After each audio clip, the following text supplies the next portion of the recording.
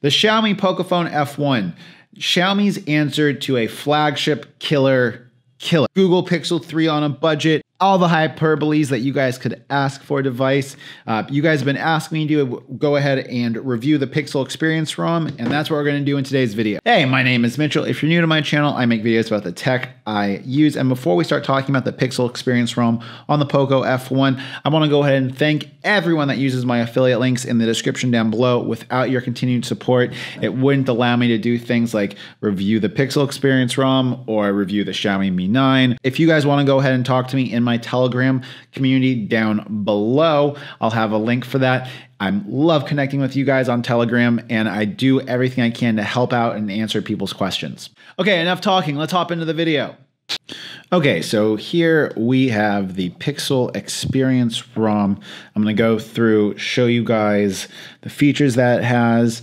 And the first thing that we can do is go ahead and hop into some of the settings. And as you can see, we have essentially the same settings that you would have in a Pixel. Shocking. The digital well-being, it has all of the features, the wind down, the dashboard, manage notifications, etc. And it works fine. We have the accessibility settings, everything. Personally, not a fan of like this weird animation-y like icons. I don't know how else to explain them. That's just a personal thing. Storage, everything works totally fine as it would on this Pocophone F1 if it was stock. In regards to battery life, I was getting about, I switched my SIM card out last night from my Xiaomi Mi 9, and I'll have more videos about the Xiaomi Mi 9 up here. But battery life, I'm getting about 5.5 hours. With music playing a lot of the time, usually stored offline music, about half the time on mobile network, half the time off mobile network. Into kind of the apps, the stuff that I'm using on here. And this, I'm really not a fan of like the gesture and the navigation of it. Air quality index, I have the Google Calendar, which is great. Google Clock. For anyone that doesn't know, for the alarms on Google Clock, you can go ahead and have it play a playlist off of Spotify, so you can wake up to some music every day. One of my favorite features on it, I've talked about before. All of these apps are just the stock Google apps. This is for the online teaching I do. As you guys can see, I have Franco kernel installed. Battery Life Lab is what I've done for it. Underclock the CPU. Power saving profile, I have it on the power saving one. Lower max brightness. This one's helped a lot. I've noticed that the Pocophone F1 would give me much better battery life with the screen turned down more. Nap time. I do have nap time installed on here to get me better battery life. For performance profiles, I noticed that when I was on power savings and I would use the Google Gcam port, I would get kind of hiccupy performance. So what you can do is go ahead and create per app profiles. And as you can see, I went and I added the Gcam app so the phone runs at a higher clock speed when using that app. Gets you better performance, makes the photo taking experience more enjoyable. Display controls. I would notice every time I restarted the phone, I would have issues with the display controls. I got a feeling that has to do something with Franco kernel. Instagram, Grab, GSAM, battery stats. As you can say, average about 5.5 hours. It says it's a little closer to 6. I would say usually it's closer to 5.5, depending upon if it's on Wi-Fi or not. Xiaomi Mi Home. I'm going to have some videos coming about the home automation stuff that I have going on here, because I have 5 or 6 smart lights and a smart air home purifier. Reddit, where I have stuff, the Yeelight app, and now recently the Google Home app allows for you to change the color of the lights in your room, which is great. Keep in mind, guys, the performance that you're seeing, and a lot of this has to do with the fact that I have underclocked everything. It is all slower in Franco kernel, and so the fact that it runs this smoothly with all of those settings and all that stuff turned down, I think is really, really a testament to how efficient the ROM is. Here is the multitasking, and this is probably my biggest, least favorite thing on stock Android. I know that there's ways to get around this.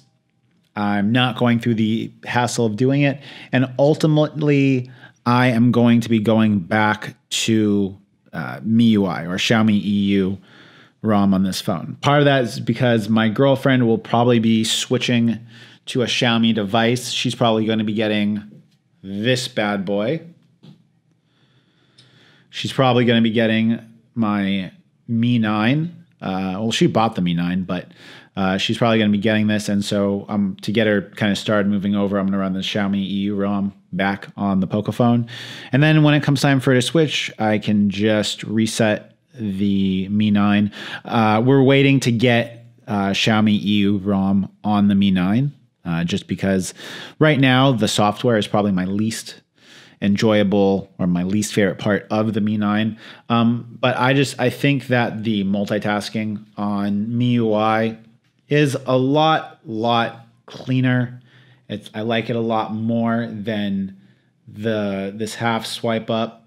I also like the quick change in between apps. And as you guys can see, I am running the Poco launcher on my Mi 9. I feel like it makes it a little bit faster. One thing that you guys might be wondering is, what is the stock camera app on Pixel Experience? And it is the stock Pixel camera, of course. And unfortunately, one of the things that we don't get is 4K 60. And we now have 4K 60 on the Xiaomi EU ROM with the ANX camera. So that's kind of a bummer. It's definitely kind of a bummer. But the performance of the Gcam built into this ROM is great, and it's really, really quick. Back up top. Now, as you guys can see, the Google Pixel Experience ROM runs great. It runs super, super smooth. It runs really, really seamless on the Poco F1. There haven't been many problems with it. Battery life has been about 5.5 hours or so, which is pretty solid. But as I kind of talked about, I'm just not a big fan of stock Android, or of this completely stock sterile version of Android. In a lot of ways, I really, really like what I have with MIUI. It runs a little bit heavier, but you get some more optimizations. I think maybe I would prefer Oxygen OS, but I know that the development on it has been slowed down quite a bit because one of the lead developers decided to leave the project. I know that they're still working on it, but it seems like updates for it are coming out a little slow. Overall, my thing is, if you, for some reason, love stock Android, or if there's a specific feature that you have in stock Android that you can't get from a MIUI based ROM, then I totally understand. For example, on my Xiaomi Mi Pad 4, which I have the Xiaomi EU ROM on, I do not have the Smart Trusted Devices Wi-Fi unlocking, which is basically if my tablet's connected to the Wi-Fi, it doesn't lock, so that when I take it out of the house, the screen locks. That would be really, really convenient. That's not available in the MIUI build that's on that, and that's kind of annoying. But in regards to stuff on the Pixel Experience ROM, it's just not really my cup of tea. It doesn't have a lot of character. It doesn't really have a lot of features that just kind of pull me back into wanting to use the Pixel Experience ROM. And with kind of my dislike for the gestures, and the fact that I still have kind of a navigation bar on the bottom of the screen, I miss having the full screen Xiaomi gestures, to be completely honest. And I don't want to have to go through side loading stuff or having to do command line prompt stuff on my computer. I know that's available with the XDA developer app. I know I'd be able to do it. I just, for someone like myself, it's just not what I care to do. It's not what I care to, put my time into. But overall, if you are looking for a pixel type experience for your device, go ahead and do it. Go ahead and use it. It runs really well. It runs really without much in the way of hiccups. I hope that this gives you guys a little bit of insight into what using the Pixel Experience ROM is like, whether or not it's something that you're interested in, and the performance that you can expect out of it. Okay, until next time, guys, it's been Mitchell coming to you from Hanoi. And if you guys want to see more videos about what life here in Vietnam is like, go ahead and check out my other YouTube channel here at the end of it. I know some people like to see some of the wild stuff we do over here. Okay, till next time, guys, it's been Mitchell. Peace.